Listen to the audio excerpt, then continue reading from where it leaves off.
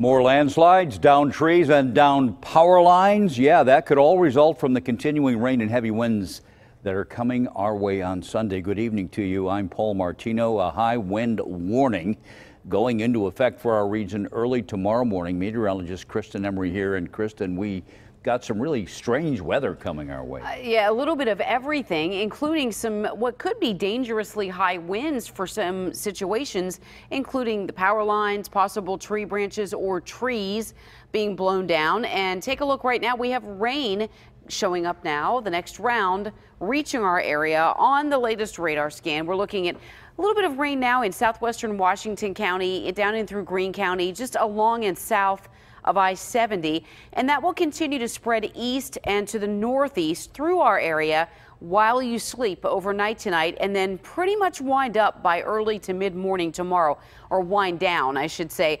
So an overnight rain event, we could pick up upwards of a half an inch of rain overnight, and then cold front quickly moves in behind this warm sector, and that will ramp up the winds. That prompted a high wind warning that starts tomorrow morning and lasts 24 hours all the way through Monday morning at 7 a.m.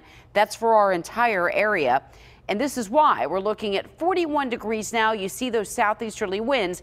That's the warm front. Then behind this, the temperatures will start to fall and the winds really pick up as we head with the cold front swinging through tomorrow through the day. So more rain tonight, very strong winds Sunday. And we're talking by early to mid morning, sustained winds 20 to 30 miles per hour with gusts up to 60 miles per hour. Temperatures will rise overnight to the 50s and then quickly fall through the day Sunday.